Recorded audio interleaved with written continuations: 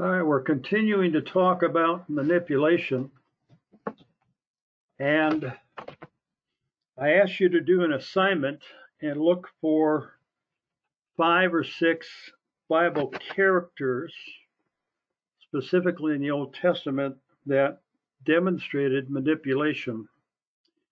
Now, before we go ahead and do that, let's have a word of prayer, and then at the end of this session, I need to give you some information on Linda Higgins. So make sure one of you remind me to do that, okay? All right, let's pray. Thank you, Father, for the unique opportunity once again to gather together to study your word. Thank you as we are reminded that you do not leave us to our own understanding. And as we acknowledge these things, you will direct our pathway. Thank you, Father, for the encouragement this morning about your faithfulness and looking for the small divine interventions that you bring into our lives. I ask that you would give clarity and understanding tonight as we continue to talk about this sinful practice that many people have. In Jesus' name, amen. All right, so we wanted to take a look at Bible characters. And I gave you a list, so I'm not even going to ask you if you came up with any, because all you have to do is take a look at your list that I gave you as far as the notes are concerned. So the first one is Adam and Eve. And manipulation is part and parcel of the sin nature. Now, before Adam and Eve willfully chose to rebel against God's perfect order, they would never have manipulated each other or tried to manipulate God because they were perfect. When the fall happened because of their sin and man got plunged into the Adamic nature, the sin nature, that is part and parcel of the sin nature. It's not that a person has to be taught how to manipulate. They might have to be taught how to avoid getting caught or to refine the skills of being a manipulator, but it's part and parcel of the sin nature. We're born with it. Manipulation, as I said, is as old as the Garden of Eden, and it started with Adam and Eve in Genesis chapter 3.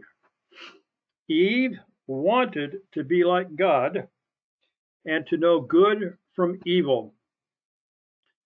Satan's lure to know good from evil was based on experiencing good from evil. When God said for them not to eat of the tree of the knowledge of good and evil, God was saying, you need to look to me for the standard of good and evil. You don't need to experience evil to know it's evil. You have to believe what I tell you, that if something is evil, it's evil. Well, she chose not to do that. She listened to the message of the serpent, and she gave to her husband, and they both ate. And then manipulation began to take place. This manipulation ruined a harmonious, perfect relationship that they had with their Creator. Now, when Adam and Eve were exposed, each tried to manipulate the other to avoid punishment. Adam attempted really to manipulate God, if you look at the text correctly, by claiming that if God had not made Eve, he, Adam, would not be in this predicament. So he is trying to blame God for the creation of woman. Eve tried to blame God by pointing to the serpent as the cause. If you are the creator God of everything, then why did you create this serpent that you knew was going to come and tempt me? Then, of course, when you get down to the servant and you have this interrogation take place, suddenly he could not talk any longer. He had lockjaw, and when confronted, he had nothing to say. Manipulators, when they are involved in trying to get out of a sin and its consequences, listen to me, manipulators who try to get out of the consequences of a sinful decision, they're going to blame. In that situation, manipulation and blame are two sides of the same coin. Now, as I go along, if you have any questions, turn your mic on and interrupt me, okay? The next is Rachel and Leah. All right, interruption. Okay, go ahead. Interruption. What? So the Adam and Eve thing, so I guess because Satan isn't a person, that what he did with Eve, it wasn't manipulation on behalf of Satan. Is that the way we're to view that? Well, no. I think, Carl, you have a valid point. He did manipulate Eve to accomplish his own goal, which was to live out vicariously him wanting to be God. Remember, he got kicked out of heaven because of his 5 assertions. And so if I can't get it myself, let me live it through vicariously through God's human creation. Therefore, I can be God because I've caused them, I've influenced them to switch sides, if you please. So yeah, I can see Satan being a manipulator with Eve, and certainly with his initial statement that he made to Eve, and then its flat out denial, you surely will not die. So that's a good observation, Carl. Anybody else? Oh, Rachel and Leah then. This is in Genesis 30, verse 14 and 15. Now, you remember that God blessed the physical union between Jacob and Leah. And immediately, my memory serves me right, she had at least 4 sons right off the bat. And Rachel was getting really upset that she could not conceive. In fact, she even went to her husband and demanded that he give her a child, a son in particular. And his retort was to the point, who am I? Am I God to give you a son? Being a woman who was barren without a child was culturally viewed as God's punishment for some sin in the woman's life. To bear a child that was not a son was okay, but the height of glory to a woman was the birth of a son. Now, back in their culture, they thought that mandrakes, some type of a fruit, had a Aphrodite enhancement to the fruit. And so if you ate it, you would get pregnant. And so she bribed Leah, Rachel bribed Leah with sleeping with Jacob if Leah gave her a bushel of mandrakes. So again, if you keep the concept of manipulation in mind and its definition and characteristics, who was the benefit here for? Well, it was for Rachel. And then you got Jacob and Esau, and this is in Genesis 25, verse 29 to 34. Jacob plays off Esau's hunger. Now let me back up for a minute, okay? It was not Jacob and Leah. It was Isaac. No, I'm getting confused myself. No, it was Jacob. He's the one that fled and then came back with the two wives. Okay. Uh, Now, if I'm out of air, somebody correct me. But with Jacob and Esau in Genesis 25, Jacob plays off of Esau's hunger to usurp God's foreordained program in making the older Esau serve the younger Jacob. Now, did mom and dad know this? Did Isaac and Rebekah know God's program for the twins that were inside of her womb? And the answer is yes, they both knew. But the mother, Rebekah, was not willing to wait on God to bring about his program in righteousness. So she steps in, orchestrates this trickery that would take place to where when Esau is out getting his dad's favorite meal, she persuades Jacob to disguise himself. She cooks up a savory dish and he goes in and serves it. And his father specifically says, "Are you my son Esau?" And he lies and says, "Yes, I am." God had already promised that Esau would serve the younger. Yeah, Esau would serve the younger. Esau would serve Jacob. God already ordained that before either boy was born. But Rebekah, for some reason, wanted to get ahead of God's program in case, for some reason, man would interfere with it. Well, she caused 20 years of lost time in Jacob's relationship with his father because he had to flee. So Jacob manipulates Esau. Esau comes in from the field, remember, and he's hungry. And Jacob, he was an old homebody, and he's in the kitchen cooking up a mess of stew.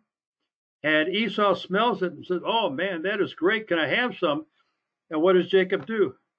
"I'll give you some of my porridge, my stew. You give me your birthright." That's manipulation. Jacob already had the birthright, if you please, if he would have allowed God to bring it about, but he didn't. Now, I find it also very interesting here the spiritual nature of Esau. He was a godless, immoral man, according to the book of Hebrews. And he didn't care about his birthright as firstborn. Jacob manipulates him. And then you have Ahab and Jezebel. We didn't get this far on the morning service because it wasn't a part of the message. But you remember that Ahab saw a piece of land just outside of his window. And he knew who the land belonged to. And he contacted this person and was willing to go ahead and purchase the land. But the gentleman who owned the land could not sell it because it was a part of the gift that God had given, and he could not sell his inheritance without disobeying God. And so Ahab gets all upset. Jezebel comes in from getting her nails done, I don't know, and here she sees Ahab in the bedroom, and he's got his face pointed to the wall, and he's got this poochy lip on. His countenance has fallen. Jezebel says, "What's the matter with you?" "Well, I talked to so-and-so, and he wouldn't sell me his land, and this is so unfair." Jezebel says, "Don't worry about it. I'll take care of it." So Jezebel manipulates some scoundrels to make a false accusation against, I think it's Nathan is the man's name. It's not Nabal. And the men made a false accusation, and it wound up getting him killed, stoned to death, and the land was available, and Ahab got it. Again, who benefited from the situation? And then you have Delilah and Samson. You don't hear much about some of these judges, these personalities in the book of Judges. That would be an interesting study. Delilah was a very gorgeous woman, evidently. You have to realize that what you remember about Samson is his strength, right? And if you examine his life carefully, he was quite the riddle maker. He would come up with riddles to try to entrap those who were against him. But one thing that a lot of people don't focus in on Brother Samson is that he was a womanizer. He was a womanizer. He couldn't keep his cotton-picking hands off of beautiful women. You remember the first time you run across this problem in his life is he came home and told mom and dad he wanted this foreign girl to be his wife. So Delilah will be used by the Philistines to try to find out Samson's strength. And she'll put on her feminine charms to lure Samson into telling her what his great strength is. Now, he stalls her at least once or twice. And of course, she feigned the female, poor me, and shed the tears. And eventually, he did confess what his strength was. And you know the rest of the story. Now, this one here, Brother Joshua is a really fabulous man of faith, but he has two black eyes from the book of Joshua. Godly man, loved the Lord, but he made two fatal mistakes in his leadership. The first mistake that he made, you find in Joshua, I believe it's chapter 6, when they went to battle at Ai. They had just got done with Jericho. Massive, massive victory. And so here they were going to approach Ai. Now, on your own, you might want to take a look at a map, a Bible map of the conquest, and read your scriptures and check off where these cities were. There was a central campaign, a northern campaign, and a southern campaign. And God is so wise that he directed Joshua to take out Jericho, because that was in the middle of the inheritance that God was going to give to the Jews. And it was a fortified city where all the other cities were not fortified cities. So if this city collapsed and the other cities surrounding it saw that, the victory would be almost assured. So there's great victory at Jericho and onto Ai. Well, some of the men came to him and said, "Oh, don't make all the men labor. It's a small town. We can take it." Well, you know the story. They got whooped, didn't they? Well, the problem was God told Joshua and Moses in the book of Deuteronomy how to lay siege to the cities in the inheritance land. And Joshua did not do that. One of the specifics was every man of war went to war. Every man who was of age to go to war went to war. That was his first mistake, and it cost him. He made a commitment to protect the Gibeonites that continued all the way through, I believe, the days of Solomon, who finally had to take care of matters. The second mistake that Joshua makes is when the Gibeonites here came to him pretending they were from a far away country. I think this is Joshua 8 or 9. And the reason they did that is because they wanted to avoid being a city under siege, but they did not realize that God said only within the promised land is this program to capturing cities that are a part of the inheritance I'm going to give you. And they were outside of that, but they didn't know that. So they come to Joshua and they pretend to have come from a long ways. Their clothes are all tattered. Their bread is all moldy. It looks like they had been on a very long journey to seek Joshua out.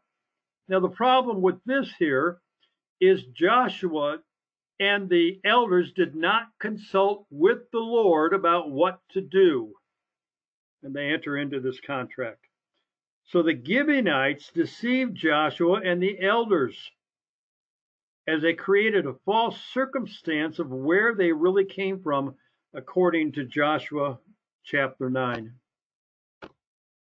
And then you got the Philistines and Delilah. This is the manipulation of Delilah. The Philistine rulers enticed Delilah with silver into deceiving Samson to find out what his unusual strength was. 1 Samuel 16, verse 5. And then you have Nabal and David. Nabal promised David that at the annual shearing time, David and his men would get a portion of the produce, the shearing, whatever it was, from his flocks, as long as he protected them and protected the men who shepherd the flocks for Nabal. They had this agreement. It's not recorded in the scriptures, but they had this agreement. It is evident they did. It is also evident the character of Nabal, if you read in 1 Samuel, that his name means fool, but he had a reputation of a evil, wicked man that couldn't be trusted. His word was no good. He would make promises and break them. So Nabal manipulated David into protecting his men and his possessions with a false promise that David would get something at the annual shearing time. Then you have Saul and Michal. Michal is Saul's daughter, by the way. Saul uses Michal's affection for David as a snare to rid himself of his quote-unquote enemy. This is in 1 Samuel 18, 20 through 21, and chapter 19, verse 17. Remember, some of the inner guard told David that Saul really likes you, and he's willing to give one of his daughters in marriage. And so Saul thought to himself, this is a way that I can get rid of him without being accused of shedding blood by my own hands. And so he tells David, you need to go out and get 100 foreskins, and then you can marry my daughter. Well, David, being an overachiever, went out and got 200. And so he comes back, and Saul wants Michal to deceive David, wants to betray him. And when she finds out that Saul is going to send people into their house to kill David, she warns David so he could flee. And then she makes up the bed as if there's a body in there. And she puts an idol up near the top by the pillow and covers it with goat hair as if there's a person sleeping. Now that raises a whole set of questions, like, why is David putting up with idols in his house? Very similar to Jacob putting up with idols that his wife stole from her father and was sitting on top of the camel and could not get down because it was her time. So Saul's hoping that Michal would betray David and he could get rid of his enemy. Then you have Nebuchadnezzar, the chief steward, and Daniel. Now remember in Daniel chapter 1, he's been taken into captivity, and the king wants these choice young men to be educated in the Babylonian ways, including dietary matters. Daniel was a vegetarian, and he evidently knew the Levitical code. And so when the chief steward came to him with the filet mignon and the double stuffed potatoes and the asparagus covered in cheddar cheese sauce and sour cream and bacon bits, Daniel said, I can't be eating that. Carl, I see you smiling. I can't be eating that. And he refused to go ahead and eat it. And the chief steward was very, very concerned. And he says, look, if you don't eat these things, my head is on the line. Now, Daniel gives us principles on how to appeal to an ungodly authority. And Daniel proposes a plan. And at the end of it, he demonstrates he and his three friends look better than those who were on the diet, the rich diet that was served to the king. And then you got Nebuchadnezzar and Daniel's three friends. Remember in Daniel chapter 5 or 6 it is, Nebuchadnezzar sets up a gold statue of himself. And when they hear the music, everybody was supposed to fall down and worship this statue. Now, Daniel's around, but evidently he was not written in to the scriptures of this point. So I don't know where he was or what was going on, but his three friends were the three friends that were originally part of chapter 1 and the three friends that were in chapter 3 that got thrown into the fiery furnace. So here it is. Fall down and worship. And they refused to do that. And the king became incensed. And he threatened them, please fall down. I don't want to throw you into the furnace. There was a relationship that Daniel and his three friends had cultivated with all three world emperors. And so Nebuchadnezzar tries to manipulate Daniel's three friends by just pleading with them, just fall down. If you don't, I've got to throw you into the fiery furnace. And last week we talked about the different ways people can use to manipulate. And then finally, you have the Pharisees who instructed certain wealthy worshipers that if they took what they had set aside to care for their parents and gave it to the temple, they would be exempt from the law's requirements. Matthew 15, verse 3 through 6. So to make their positions more secure, to demonstrate how, how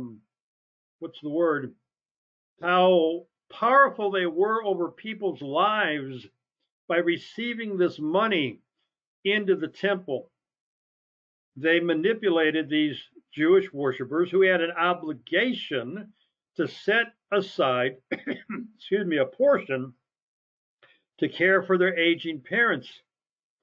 But in Matthew 15, there's this dialogue between Jesus and the Pharisees, and they make this proclamation. Well, if we set it aside, then this is good. It's a higher principle than taking care of our parents. And of course, Jesus rebuts that with scriptures from the Old Testament.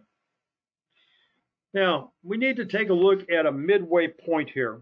There's some statements up on the screen there. Manipulation is about advancing self by using others. In all of these cases, manipulation is about advancing myself or protecting myself by using others. Manipulation robs God of his full and rightful glory. Manipulation sets God aside along with his program to accomplish my program. Bible says don't rob God of his glory. Manipulators do that.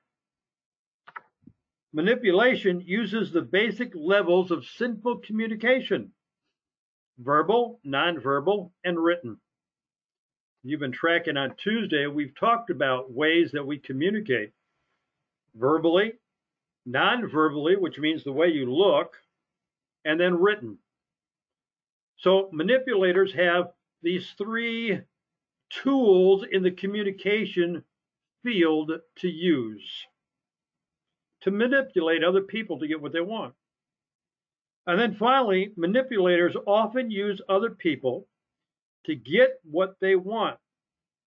That's obviously, tragically, the person, this is important, the person being used as the middle agent does not recognize the process, the goal, or the outcome. Let me see if I can give you a pretend case study. One of my children come to me and they say, "Dad, I really need your help." "Oh, what's up?" "Well, I wish you would go talk to our youngest sibling because he really needs to do this and he refuses to listen to me. Could you just go talk to him?" That's manipulation. That's manipulation. Well, why? Because I'm going to talk to this son based on what my daughter told me, supposedly, what my son was doing. I'm in the middle. And if he understands scripture, if there is a problem between two people, the person who has been offended is obligated to go to the offender and try to work out the situation. A lot of times, parents don't realize that they're the middle person in manipulation. I don't know how it is up here, but in the Midwest, and Miss Davis, I'm sure you will verify this, we had number of cases where there was a rash of young couples getting married, not anticipating the birth of a child. They had escalated their lifestyle to living on two incomes, and now this child comes along, but they both need to continue to work. They both have car payments. They both have insurance on the cars. They have a house that is only manageable with two incomes. They have a lifestyle that is exceeding their income of one person. They're living on two incomes. Well, who's going to get shortchanged?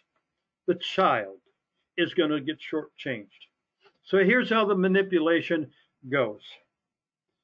One of them, more than likely the wife, will go to her parents and say, "Could you really help us out for a little bit? I need to keep working. I think in 6 months it'll be okay for me to retire and raise the child. Could you just help us out for 6 months?" Is there anything wrong with that? What's wrong with that picture if there is anything wrong with it? Why wouldn't a parent want to help their daughter out, their child out, their son-in-law out? Well, if you look at how they got into the situation, you might want to reconsider helping them out. It wasn't like suddenly they were inundated with enormous health bills that their insurance wouldn't cover, or some tragedy that took place financially and caused them to stumble and fall down and be overwhelmed. They were making choices all along. And so they manipulate parents. Can you just help out? Can you just help out? And the times that I have been involved with this, 6 months turned into years, turned into years. And during that process, in some of the cases that I've dealt with, there has been marital discord, and there's been a separation and or a divorce. And now the mother is a single mother having to work, downsize, but her income coming in basically takes care of the rent and the basics. She can't afford child care. What do you do? These are real things. And I think many times we can get in the middle of a situation and not realize that whether intentionally or unintentionally, we are being manipulated. And trying to lend aid and help in and of itself is not wrong.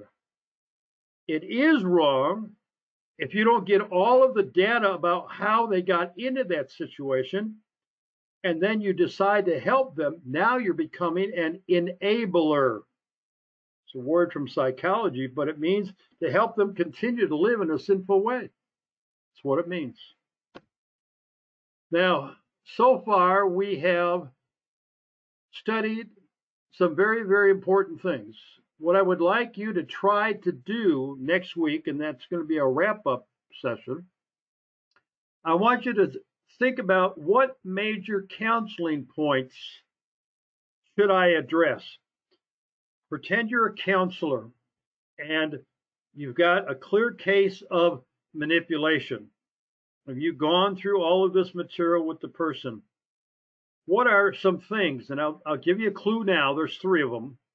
What are 3 things, major counseling points that you should stress to a manipulator? Don't think about a specific situation, just think about the concept of manipulation. What are 3 things that we need to biblically address? We've identified it, we've illustrated it. Don't want to kick a dead horse. What are some things that we can rebuild a foundation in that person's life? All right. Thoughts from great readers.